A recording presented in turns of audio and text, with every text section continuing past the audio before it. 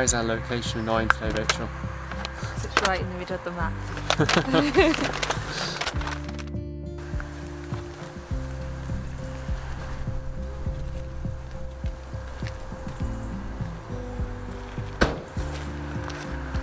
So where are we going, Rachel? So, this is a bit of a spontaneous walk. It's going to be made up as we go along. So we're starting there. I don't know where we are. We're Here somewhere. Rotherfield Peppard, somewhere near the pub. There's Possibly the common, there. so we're next to the common. Where? I think we're somewhere around here. I don't think you're right about that.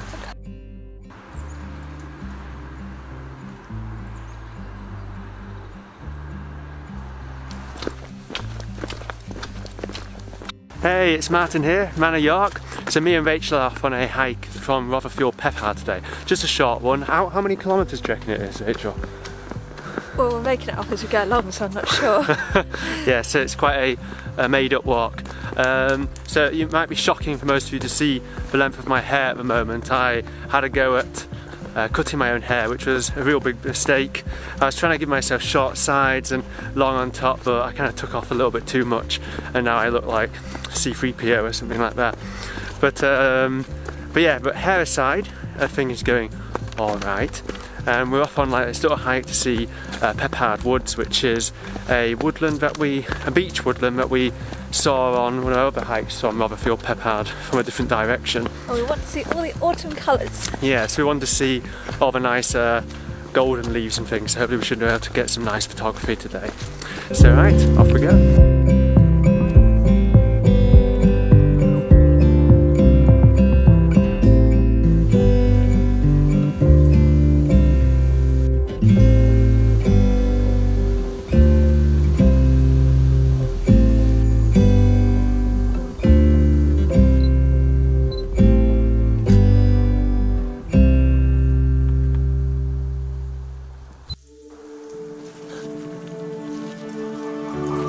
You know, I can actually edit the slow motion on my computer.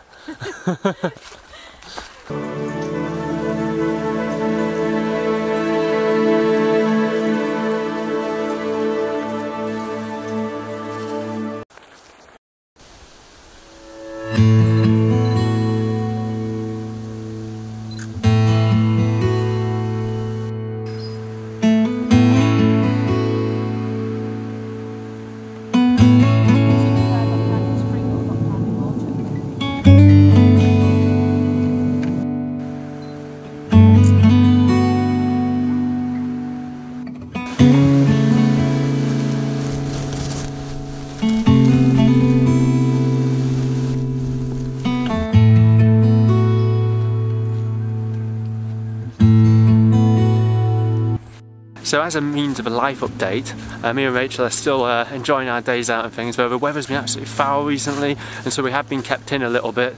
So we spent quite a few days just sort of reading and watching things and stuff, and not going out in the countryside, which is what we want to do. But you know, it's autumn, what can you do? But we went to Suffolk for a week to see Rachel's family, and it absolutely chucked it down all week, and so we're stuck in for the whole thing. It was pretty rubbish. But we did manage to go out last weekend to a little Cotswold place called Broughton-on-Water, which was very twee and very cute. Lots of lovely Cotswold stone and things, and it was just lovely, really. So we did that, and as a update on my job situation, I'm still not so sure what's going on yet, and I'm told that I'll find out properly maybe around beginning of December, when there might be an interview, who knows. And so I'll probably find out around Christmas. But anyway, I'm not going to let that get me down. So it's an absolutely gorgeous day today, with lovely red golden leaves and things. Got some lovely photographs, and autumn has been lovely this year. So yeah, I'm still jolly, which is my New Year's resolution, to stay jolly no matter what, and so it's all going well.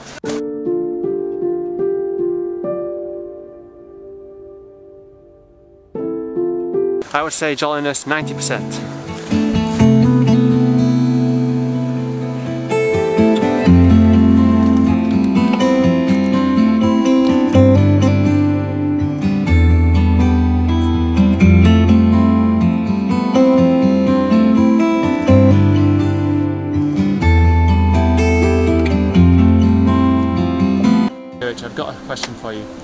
based on 1 to 10, how enchanted or magical do you think the forest was last time we came to visit? The last time we came to visit, I'd say magicalness 9.5 out of 10. 9.5? It was the most magical wood I've ever seen. Oh my god, so out of 10, what would you say is the magicalness and enchantedness of a forest now in autumn? Right now? Yeah. 2 out of 10. Oh my god, it's quite a gulf between those two scores, wow.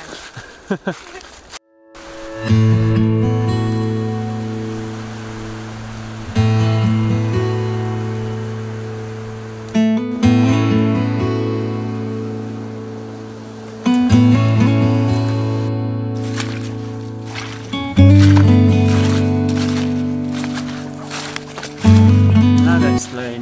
Why she doesn't think it's as enchanted and magical as before?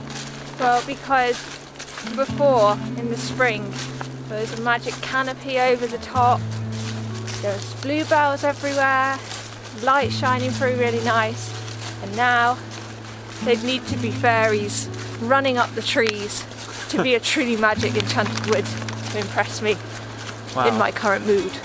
It's that bad? Yeah.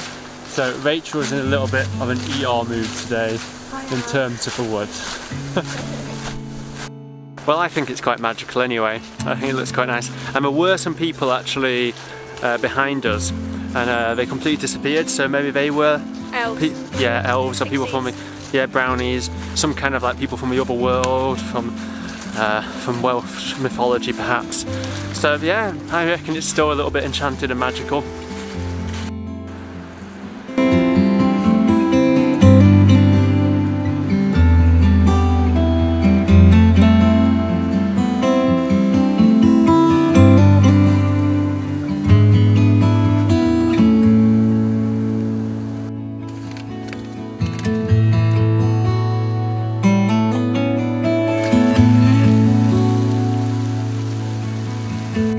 The rain is coming down, so we might head back soon.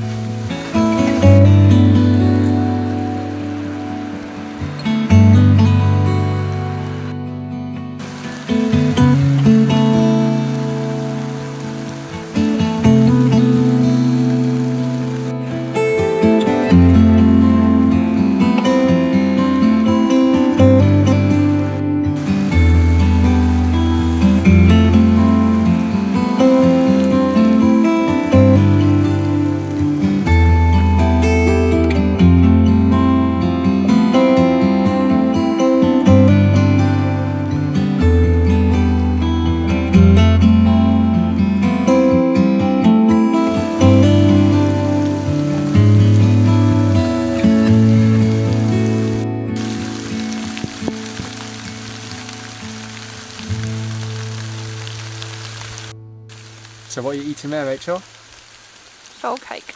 Yeah, that's right. So let's talk about the soul cakes. So I made these okay,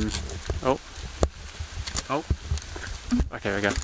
So I made these special biscuits recently, and they're soul cakes, which are a type of a cross between a scone and a kind of a biscuit.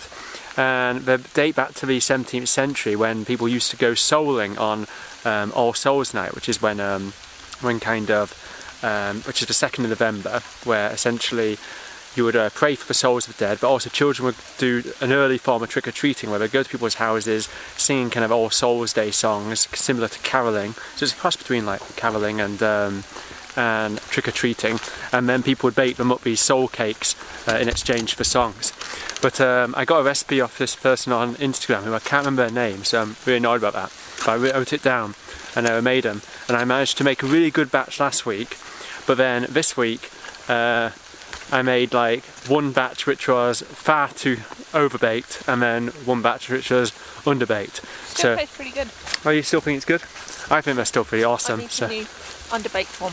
The underbaked one. Yeah. I think the underbaked ones are better than the overbaked ones. So yeah, they're pretty awesome. I'll put the recipe in the bucket down below.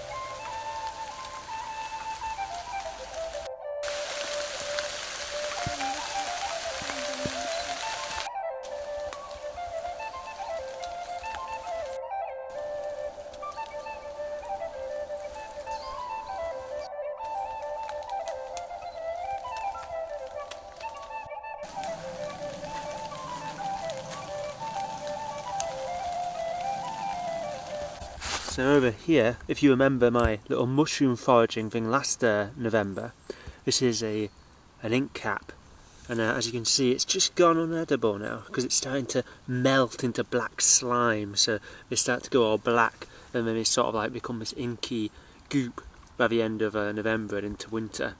But you can eat them, and I did eat some on that little foraging trip, but apparently if you mix them with alcohol, so if you have a glass of ale or something with it, then you can hallucinate or even become nauseous. So they have a strange reaction to a mix of alcohol, but otherwise they're really tasty.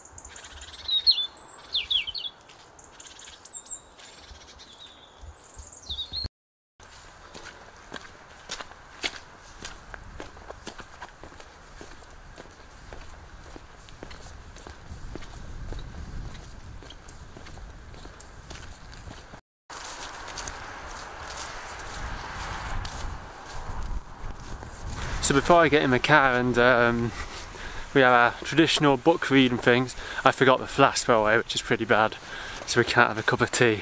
Damn it! But I thought I'd check out this strange depression because my archaeological senses are going, because like there's this weird depression just down here. I'll show you. You see that? It's kind of like this sort of dug out area, and right in the middle of a common, and I just don't quite get why there's this huge almost excavation down here. So what I'm going to do is I'm going to try to look it up when I get back and see if we can find out what it is. Maybe the Victoria County History will know, or Arthur Mee's King's England books. But yeah, it's just sort of like, could it be like the old remnants of a fish pond, or an area that used to be a certain extraction place, or somewhere, you know, somewhere where they're extracting something, or maybe old rabbit warrens or something. It's really unusual, just right in the middle of the common. But anyway, hopefully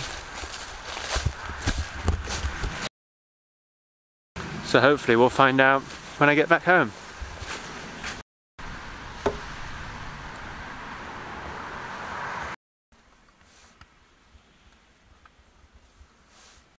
So what are you reading today, Rachel? Little Disasters. Okay. How many books have you read this week? I've read, this is my 4th. Oh my god. So at the moment, Rachel is like really beating me when it comes to book reading. She's just reading books really fast, and I'm still on this book, which I spoke about in like a video ages and ages ago. That's because like I stopped reading it for a little bit, but it's called The Necromancer, and it's a kind of Penny Dreadful novel, and I started reading it again for October, and oh my god, it just goes on and on. It has these 4 stories within the narrative, and they're the exact same story each time except with different characters. It's so tedious. You can tell that he wrote this book just to be paid for every single word or something, because it's just so tedious. It is pretty good though in terms of its twists and turns, and it has got that fantastic gothicness about it with necromancers and devils and things. But it's like getting through a quagmire in terms of just waffle and huge long paragraphs for no reason. But I'm almost there. I'm going to get through it and read it. Reynolds himself, by the way, was quite interesting because he was a really popular writer in his time. Like he's not that popular now, but at his time in the Victorian era, he was even more popular than Dickens and Thackeray, and they really hated him as a result. He was also the guy who plagiarised Charles Dickens' Pickwick Papers and wrote an unofficial sequel called Pickwick Abroad. So he was quite a villain in that respect, but also quite a good guy because he was a chartist and was trying to campaign for workers' rights as well. So a lot of his stories are kind of very political, but this one just keeps to the kind of gothic genre mainly and doesn't go off on one like his other stories. But still pretty cool. Anyway, we're going to head back now in just a bit after we've had a book read, and we're going to have a roast dinner tonight. And I was going to make the Christmas cake actually, but it takes around 3 hours to bake, so I might have to do that tomorrow night maybe. But we're going to get back and have our roast dinner now. Okay?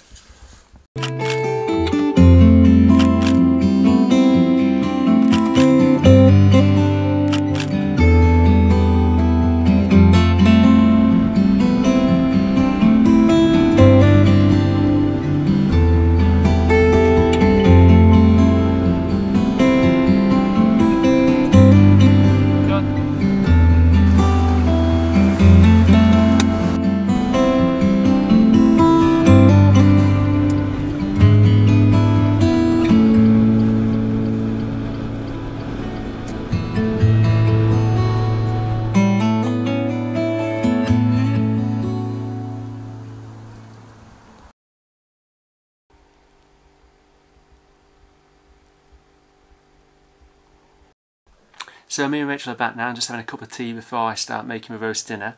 I promised that I'd look up what those funny depressions were that I noticed in the middle of Rotherfield peppard, and it turns out that actually they're Anglo-Saxon chalk pits, so apparently there's bigger excavations all across the village and surrounding area, from dating all the way back to the Old English times, where people used to dig out chalk to build their houses with. So yeah, I knew there was something archaeological there.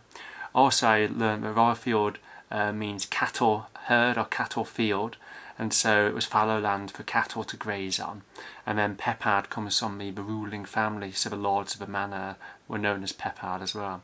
So it's always good fun to look up the history behind these little places once you get back. So yeah, so just that was a really lovely walk around that area, and seeing the autumnal colours of the woods was really beautiful. I noticed that some of the trees which really stood out, like I think it might be the birch trees, which are really bright yellow leaves at the moment, the leaves look almost like medallions falling from the sky when you take a picture of them in a low aperture, so I've got some really nice photos of that. Anyway, I hope you guys enjoyed it, and I know the format was a little bit different this time, and I hope you liked that. Also, for a little bit of market research from you guys, I'm trying to work out when is actually the best time for me to regularly post photos. So at the moment I kind of, videos, sorry, post the videos. Normally I post them on a Saturday morning, but when do you guys normally watch a Man of York video? When would you normally tune in? Would you tune in on like a weekday or weekend? And when should I post them really? So a little question for you guys in the comments and things. So anyway, I hope you all have a lovely evening and see you all soon. Bye.